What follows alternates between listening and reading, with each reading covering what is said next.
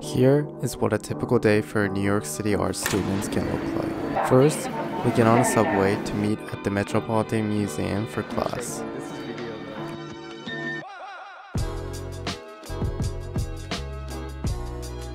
This is Ben, a super genius teacher who doesn't realize how insane his talents are.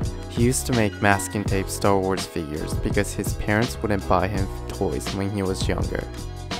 And we heard some guy talk about some wonky looking books, which were quite awesome. Saw some paintings.